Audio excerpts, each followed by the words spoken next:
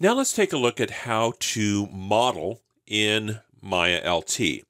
We're going to focus in this course on polygonal modeling, which is most appropriate for games. Now Maya LT also supports another form of modeling called NURBS modeling, and you can get all of the information from that in the essential training. So let's just go ahead and focus on polygons for now. So polygonal models can be created using a number of ways. So we can go into the Create menu, and we can go into what's called Polygon Primitives and just select what type of model we want. Or we also have a shelf called Polygons, and that allows us to, again, create and manipulate all of these different objects. So I'm going to use the Create menu, and let's go ahead and go into that. Now, one of the things that you might not know about Maya is that we can tear off menus. So any menu that has a double line at the top can be torn off. So I'm going to go ahead and highlight that double line and left click. So now I've torn off this menu. So you can see that this menu here is exactly the same as this floating window here. So let's go ahead and focus on sphere. Now we can create spheres as simply as just left clicking on the option, and it brings up that sphere. Now if I want, I can do a little bit more control over that by clicking on this box. Now every menu option in Maya should have something similar to this. So if I click on this box, it brings up the options for that particular item. So in this polygon sphere options, I can change the radius of the sphere, as well as the number of divisions or the amount of detail in the sphere, as well as whatever axis I want it to be facing. So if I want to, I can dial this in and hit Create, and now it will create a sphere that's aligned differently with a little bit more detail. Now sometimes you may want to create your objects a little bit more interactively. So I'm going to go ahead and hit Delete and delete that sphere. And in this menu, we have a checkbox called Interactive Creation. So if I check that on, and again, you can see how that checks on here in the normal menu, then I can interactively create the sphere. So it tells me to drag on the grid, so all I have to do is left click and drag, and I can create a sphere of any size that I want. Now, once the sphere is created, I can go back to change things. So we can do that in one of two places. I'm going to go over to the Attribute Editor, and you'll notice here I've got a tab called Polysphere. And this will give me the radius as well as the number of subdivisions in that sphere. So I can dial up or down the radius. I can add or subtract detail to that sphere. And I can change a number of other parameters.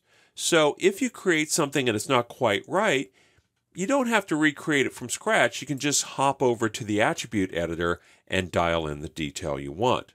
Now, all of these same options are also available in the channel box.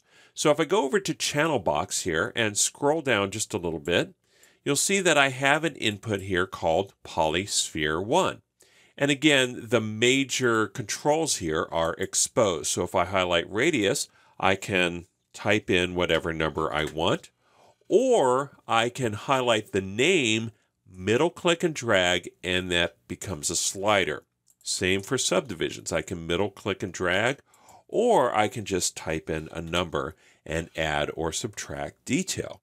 Now this works the same for almost any object in Maya. We were just focusing on the sphere, but we can do other objects as well. So for example, we have a cube, which is actually more of a box.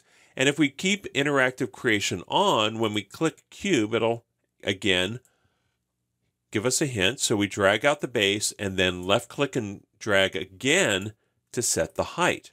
And over in the Attribute Editor and the channel box, we have our inputs here for Polycube 1. So I'm going to go into the Attribute Editor, find Polycube 1, and again, we can change all of our parameters. We can add or subtract detail, and we can affect that however we want. So again, whatever you create, you can change later in the channel box or the Attribute Editor. Let's take a look at a few more of these. We have a cylinder, which again allows us to drag up base and height, very similar to the cube.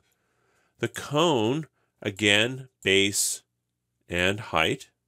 Another important one, and you'll be using this a lot, is the plane, which is basically just a flat surface. Here, I'm going to go ahead and move that up. So that's just a basic plane. We also have the torus, which allows us to drag out the radius and then drag out the diameter or the section radius of that torus or donut shape. Another cool one here is the pipe. So a pipe is kind of a 3-level creation process. So we create the outer, then the height, and then the thickness. So let's try that one more time. With the pipe, we're going to create the diameter of the pipe, height of the pipe, and then the thickness. And a couple more that we have here. We have what's called the Helix, and that's great for, well, for springs or whatever. And then again, we can change the number of coils, and then we can change the diameter.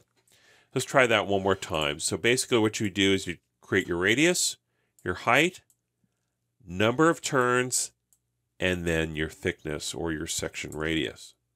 Okay, so that's a great way to create springs or any number of other objects that have this shape. We also have a soccer ball, which is basically just a sphere with hexagons and pentagons as its axes. That might be an easier way to create a sphere. And then finally, we have what are called Platonic solids. And if we click on those, you'll see that it creates that one there, but we can change the type of solid in the attribute editor. So if we go to Platonic solid 1, we can change it from a dodecahedron to an icosahedron to an octahedron and to a tetrahedron. So we've got all of these different basic solids that we can work on. And when again, we can change the side lengths and the radius for all of these. So as you can see, these are just basic objects. Now these are typically the basis from which you create additional objects. And we can do that by manipulating the shape of the objects or by adding detail. And that's called the modeling process. So let's go ahead and dig a little bit further into how to reshape polygonal objects.